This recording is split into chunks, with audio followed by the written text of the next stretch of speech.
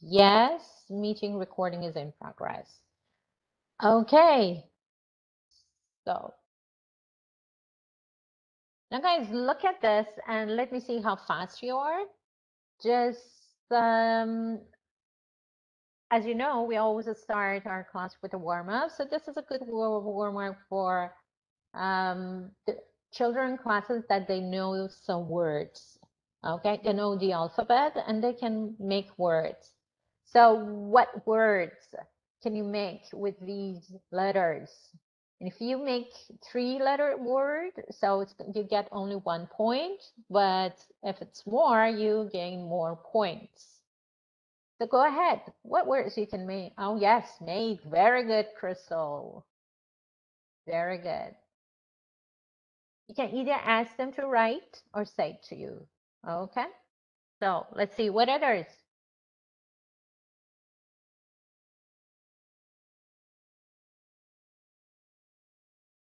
No, not in a line, of course. No. Enter. Map. Bravo. Good job. Poor. Okay. Done. You're very fast. Perfect. So that's going to be a good warm-up. And then, meanwhile, you're checking their spelling as well and their knowledge about the new words. Okay? So we're going to consult on how to create a positive learning environment because it's very, very, very important for teaching children. Of course, it's important for teaching all the students, but especially children, and we're going to discuss it why. Familiarize with very young learners and young learner characteristics, talk about learning styles, and be able to use different techniques for teaching, which is, in this webinar, I guess we have time for 2 of these aims, but we completed in next webinar. So guys, there are some rules actually for children classes. So help me to complete the rules.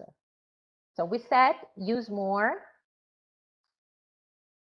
leading. No. aids. Can you see the slide? Yes. Oh, okay. Let's start with B. Using what aids? Can you complete the word? Bravo, visual aids. There's more visual aids in children classes. And use more language.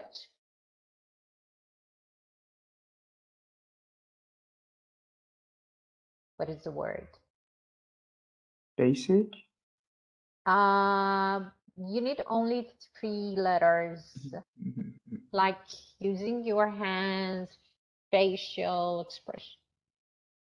Okay, we said it, but oh no, body language. Yes, body language. But your body language is very important.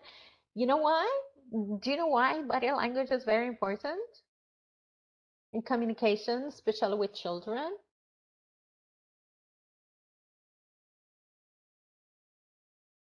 I think it was something like, I don't know, 80% of our language is interpreted through body language. That's true. That's true. Because feeling is very strong for children. The feeling that they get through your body language. You look at them, you smile at them, you use your hands, and you make even shapes. Happy or oh no. You know, they just get it. It's very strong to them. Okay, say less. So we cannot blah, blah, blah, blah, blah, explain everything to children. So we always say less and more. Act. Bravo, act more. And, you know, give them samples, not just explain it. Why? Why not?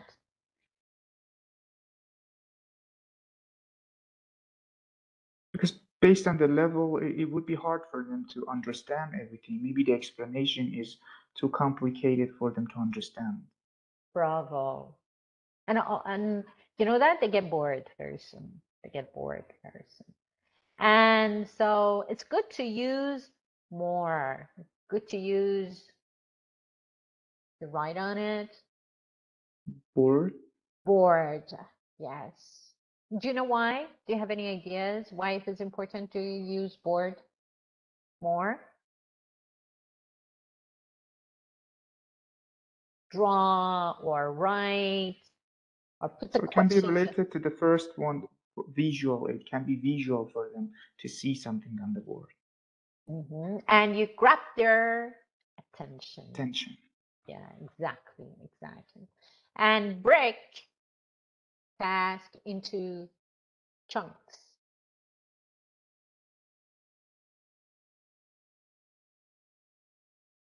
Big tasks. Into small chunks. That's right.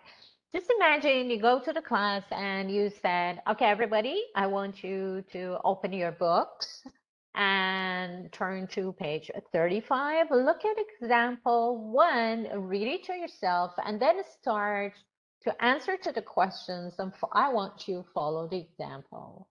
So what happened if you say this instructions?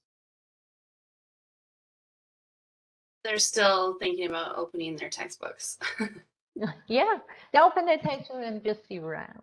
Yeah, to like write it out on the board in steps. That's it. So we have to go through the steps. So everybody, open your books. Oh, wait, they open them. Good. Now turn to page 35. Small chunks. That's it. And make sure the activity to students.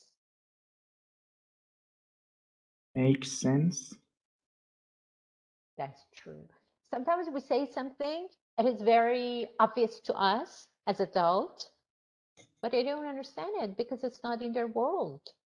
They have no idea. They just look at you and they get confused. Well, what are you talking about? Like talking about traffic. It's okay, everybody knows about traffic. Yes, but while they're in traffic, they're playing video games. Many children like traffic because it's a time that they're playing on their cell phone and nobody tells them, hey, stop playing on cell phone. So they like traffic. You know that? That makes sense. It's related to their world, not to us as adults, but think what makes sense to children. And start with what students, we always start in all classes, we always start with what students?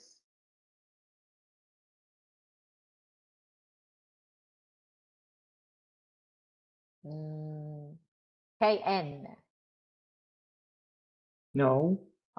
What do students know? Why in all our classes, it's good to start from the known part, then lead the students to unknown part. What's the reason of this rule?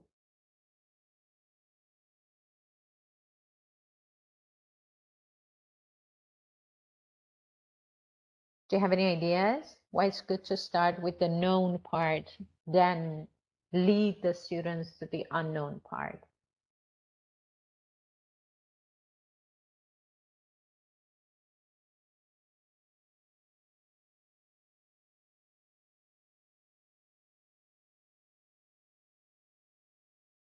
Normal process, because they should just feel familiarized with something, and then we'll lead them to something they don't know. Exactly. Thank you. It's better, we always said, do your best to put your students in a context. So when you are in a context, you can understand it better because you start to feel, okay? And you use your background knowledge and your experience. You get involved with that issue. So it's easier for you to learn. So that's why we start with the known part. And actually, this is the function of brain that always get the information and archive it. So it's good to get related to what they know. So basically, we help them to remember easier. And start with the class. Start with the whole class, exactly. Not only the sharp ones. Some students are very sharp, okay? Some students are very sharp and they just want to talk and talk and talk. But the other students just are very shy. So it's good to have an activity like the activity we have at the very beginning. So everybody, some say it, some type it, no matter how many letters in the word. So it's good to start. You run the activity with the whole class and give students more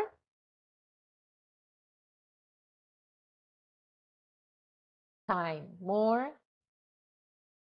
Thinking time. bravo, thinking time. It's very hard to grasp everything quickly. You need time to think about it. What is one strategy when you want to give them thinking time? You cannot say in the class, okay, I have 3 minutes for thinking. No. So what's your strategy? They could brainstorm ideas either out loud as a class or on a piece of paper or with a partner. Good. Pair work and group working. So when they're in pairs, when they're in group, they are just reviewing what they have learned. Exactly. Thank you. Thank you very much. So here's a question. How can we create positive atmosphere in the class? What's your idea?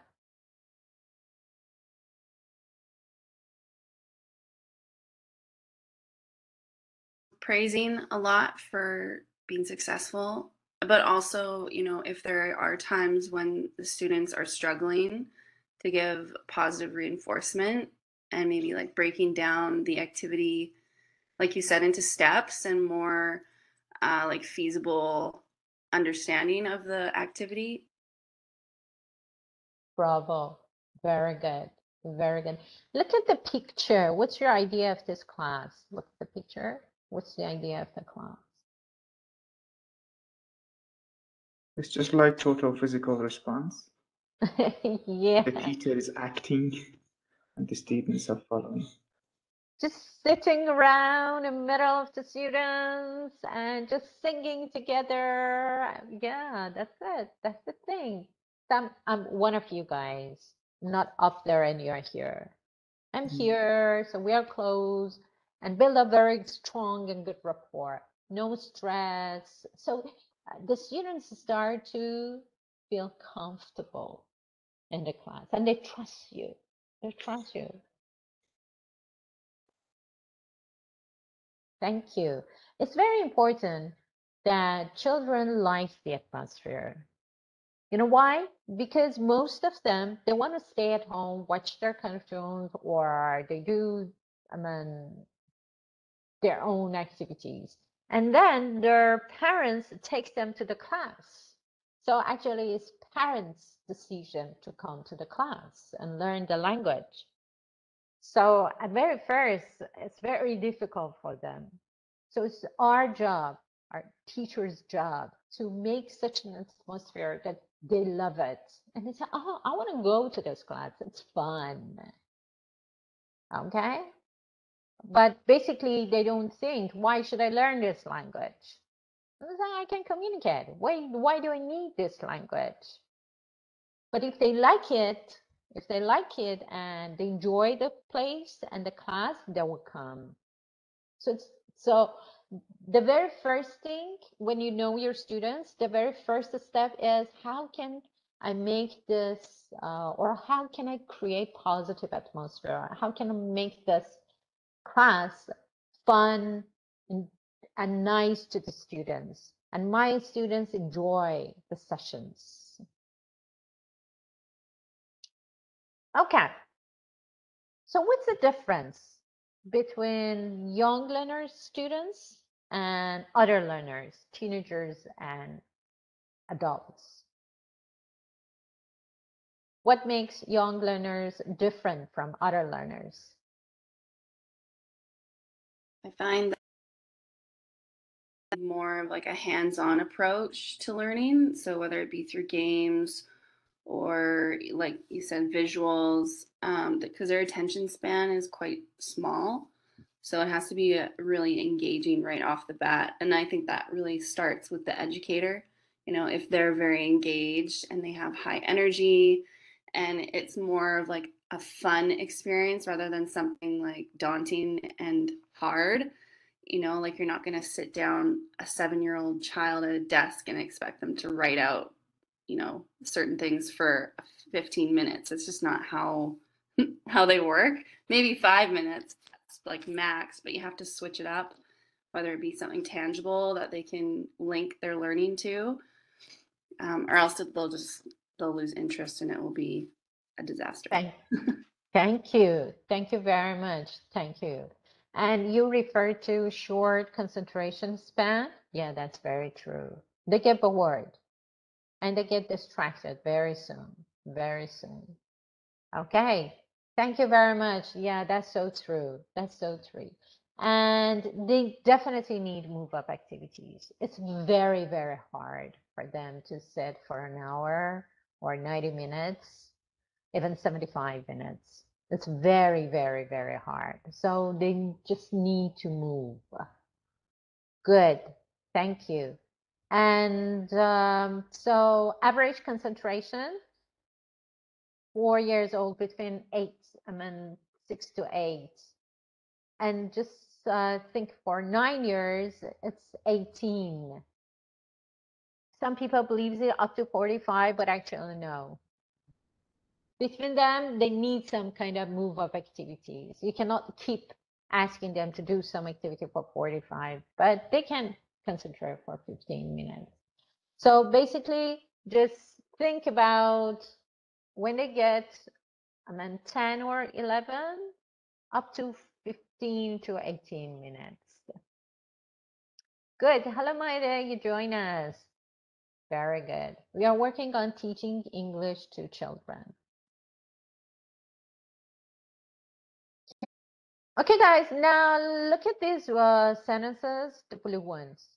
Okay. And tell me, do you agree or you don't agree? The first one, children learn language better than older ones. Do you agree? Or don't agree? Okay, so Hussein, tell me. Oh, okay. Very good. I love this. Different ideas. I like that. So Hussein, tell me why you disagree. Why you say no? Based on my experience, honestly, I don't have much experience teaching children. I've always dealt with adults, but I think as far as I've worked with adults, and I am the one who didn't start learning English from early ages. Okay. So now I've come to this point that I don't think age matters. I really think even adults can learn as much as children.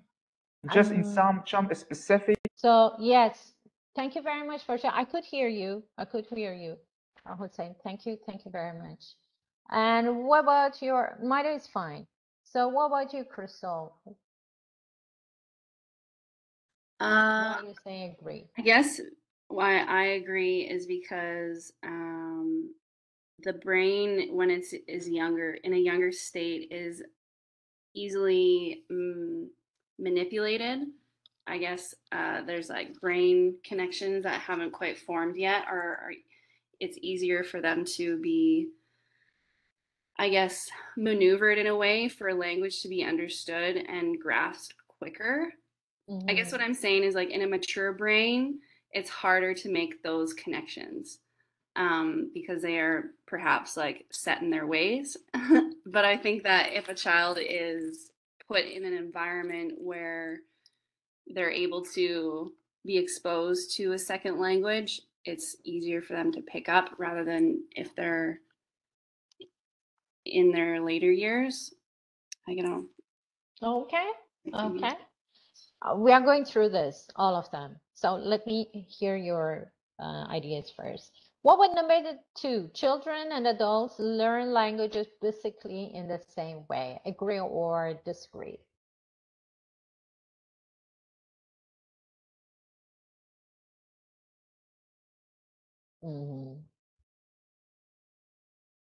Maida and Hussein, What do you say? Yeah, exactly. Definitely different ways. Definitely different ways. That's right.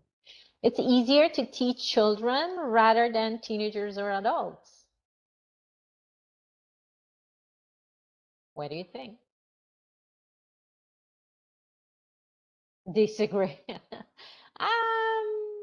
I know many people say, oh, yeah, disagree. But I know still there's some people, they believe teaching to children is much easier. I guess it's somehow related to the character of teachers as well. But definitely, you have to be very energetic and very creative when you want to teach to children. Children need to learn how to learn.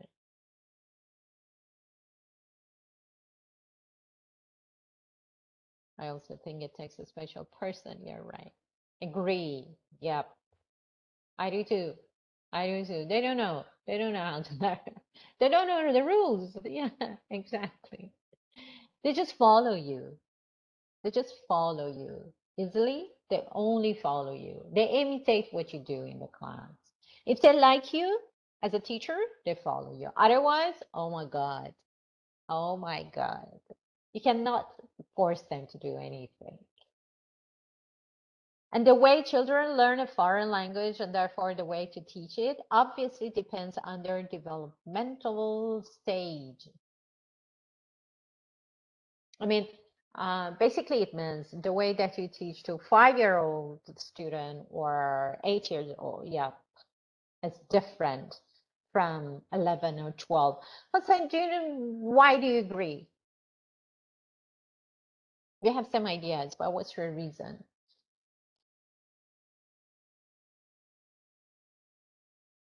I've heard something about this developmental stage, specifically for pronunciation. Um, but Mm-hmm. That's true. That's true. And logical way of thinking. Okay? Just yeah, imagine the one who is 7 years old or student 8 years old, the way that they look at the things, the way that they analyze, or the way that they learn is very, very different from students like 11 or 12. They ask more questions. When they get to 10, 11, 12, they are more curious about the things and they start to analyze what it means. But younger, no. Whatever you say, they just look at you and they laugh and follow. That's the way. Thank you. So, what do your students, young learners need? What do they need? One could be they need kind of brain ability activities like coloring, painting, cutting, pasting. They use their muscles because they don't have very good control of their muscles. So that's the point to drop many things. Okay, why there are when they see it on the desk, they just drop their pencils, color pencils. So it's good to usually in for your very young learners, the teachers ask them to sit on the mat because they drop everything a lot, 100 times their coat, their bag, and everything because they don't have good control on their muscles, especially fine motor muscles. That we call it fine motor skills. So these kind of activities that they learn how to use their hands or throwing balls, tossing balls, and just talking. Like, what's your name? They toss the ball and say, what's your name? And say, my name is Elham. And then they toss ball to the other one, what's your name? And say, my name is Hossein. So at the same time, they're working on their muscles. Also, they don't know how to socialize. So that's why in their classes, they say, okay, he takes my rubber or eraser or pen or pencils, and these things, they know how to share things or socialize. So we need to have some activities to teach them how to socialize, how you can share things with your friends. You have to respect your friends. We have to make our class clean. Or in your online classes, you have to work with your partner in a group. You have to explain everything. And thinking skills, like how to learn. So you need to listen to your CD and you have to repeat it. So let's practice. You have to practice in the class when you give them instructions. So here's an example. When I ask you to listen and repeat, it's like this. So I put on my CD, or you can ask your mom to put on your CDs, or dad, or anyone, your brother or older brother or sister, and then play it, pause, repeat. Again, listen, pause, repeat. So you need to give them samples. When you want to answer to these questions, so let's read question number 1. So here it said, what can you find on your desk? So what you do, you look at your desk. So what do you have on your desk? Pencils, pen, book, notebooks, color pencils. Very good. So you will start to write, there is a pencil. There are some pens. So you do the first one as an example and you go through the detail. So make it very, very clear for them. Good. What else do they need? Any ideas? One thing that I learned about with working with children is the only way that you're going to have success is if you have a relationship with the child. If you're going into a classroom and you have this mindset of being this authority kind of figure, learning isn't gonna happen as easily. I feel like you have to have a connection with the child, whether it be, taking some time to get to know them a little bit or do an activity with them individually. That's when I see the most success with learning. So I think having that relationship aspect is really important. And then from there, I feel like learning is a lot easier with children. Bravo. I do agree. I do agree. Loving, eye contact, smiling, using their first name, calling their first name, noticing security and joy. Also, physical movements like brain breaker or icebreakers and TPR. TPR stands for? What does TPR stands for? Total? Do you remember? Total, let me type it for you. Total physical response. Okay, total physical response. So you give them the commands and they have to follow and do it and just show it to you. So let's say open the door. They go in there, open the door. Fly your plane, and they say, they fly your plane. Or hug your teddy. They hug the teddy. Okay, drive your car. That's like driving your car. So total physical response, and they love this. They love this. Get engaged. Engagement is very important, as Crystal explained. And lots of experiences. Lots of experiences. Let them be creative. Not only active, but also creative through different activities and pairs and groups, even individually. And we remember they learn holistically. So it means it's, we know some of our learners are visual or auditory, but they need to see, they need to listen, and they need to act all. Okay? And So the thing is, when they act like a sponge. They act like a sponge. So they grab what you say, they follow you, they imitate you. So it's important that we talk in a way that they can understand. So that's why we said it should make sense. It should make sense to them. So they understand basically what are you saying and what is the activity, and it should be related to their world. So they understand it. Thank you very much. Okay, here you are. So I'm going to give you 1 minute. Look at this paragraph. Fill in the blanks with the words. Go ahead. 1 minute only.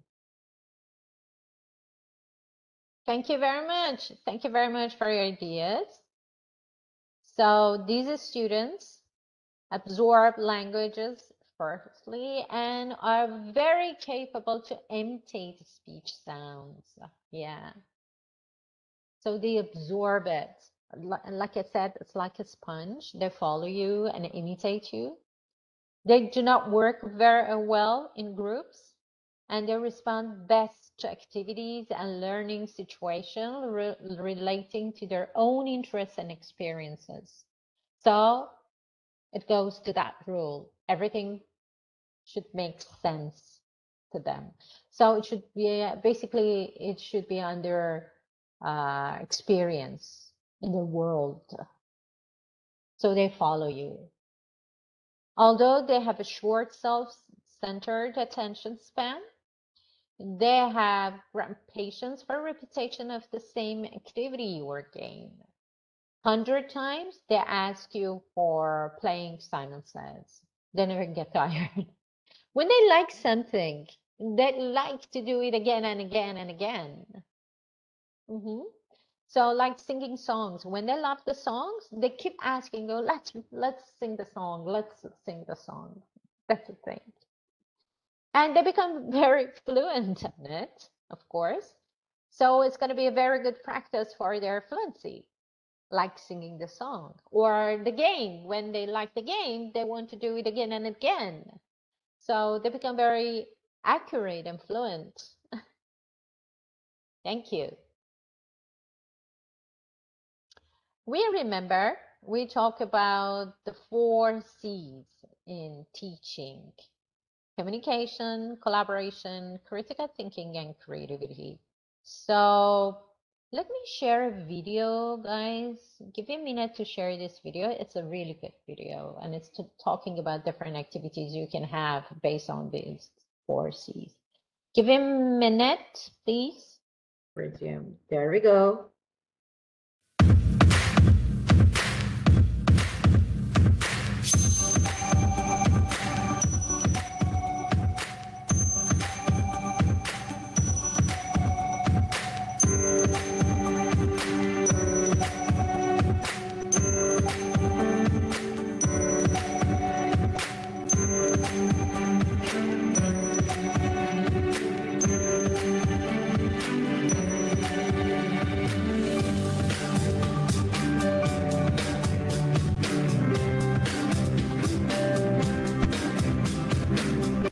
So here's that students need the 4 C's: critical thinking, communication, collaboration, and creativity. So what kind of activities can we have for each one? Think, okay? You can share your ideas with me actually in the chat box.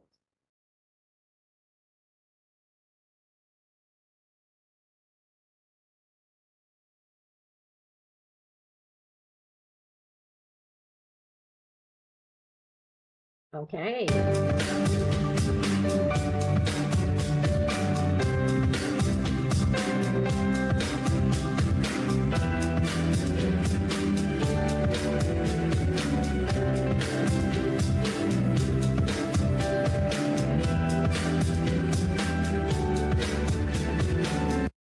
problem-based learning. Don't make it very complicated. Don't make it very complicated. Just put the questions on the board and ask them to think, put them in groups, and let's discuss it. Let's have brainstorming. What's your idea about this text? So say how to save your money. Okay? How can you save your pocket money? So give them time. Let's talk about their experiences, because many children have, especially when they get to 8, 9, 10, even younger, they have pocket money. So what do you do with your pocket money? Oh, this is a text about John. And what does he do? What about you? So they have brainstorming, and how can you save more? So they start to think, how can I save more? That's one way of working on critical thinking.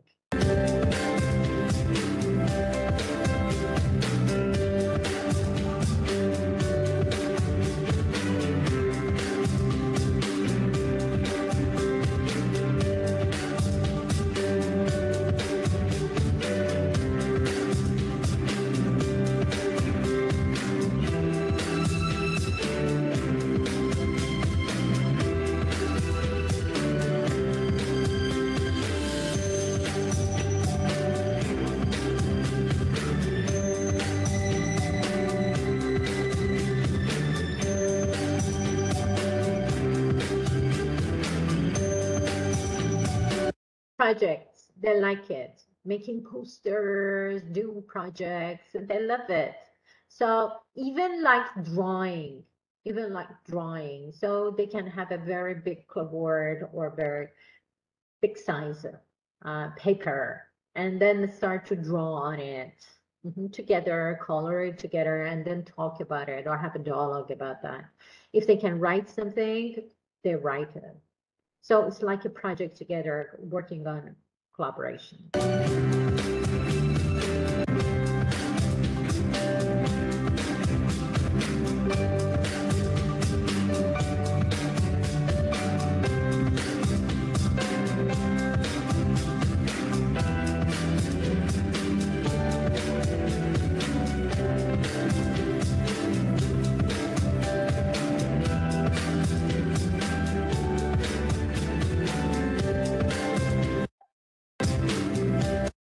So the forces and creativity, never put the students in a box. Never put the students in a box. You have to do this way, or just copy. Maybe